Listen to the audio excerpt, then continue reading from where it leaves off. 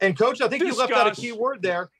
Taxpayer-funded Antifa summer camp for kids, because this is being put on and supported by the city of Portland. So if you are in the grades 4 through 8, you can spend a couple weeks at this camp being put on by this radical group in Portland, where they're going to teach kids, again, grades 4 through 8, how to be activists, how to protest.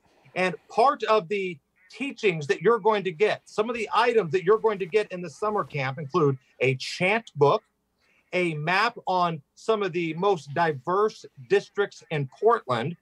You're going to get a listing of all the laws in Portland, and they're going to teach your kids about white privilege. They're going to teach your kids about racism. They're going to teach your kids how to get the attention of the media. These are all things that are being taught to, again, 4th through 8th graders in Portland, taxpayer-funded Antifa summer camp. Why can't we just let kids be kids? Why do we need drag shows? Why do we need Antifa summer camp? Why do we need sexual orientation? Why do we need sexual identity?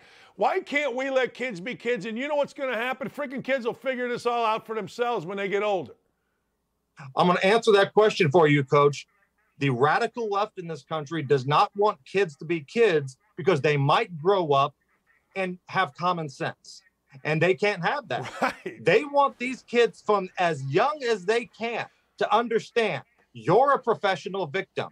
The white man is the devil. Everybody's out to get you. And if you don't like a decision, then you have to start a fire. The policeman, that's the bad guy here. Go break a window if you don't like what happened with that police officer. The more they can teach these things, the more Democrat votes they're going to get when these kids turn 18.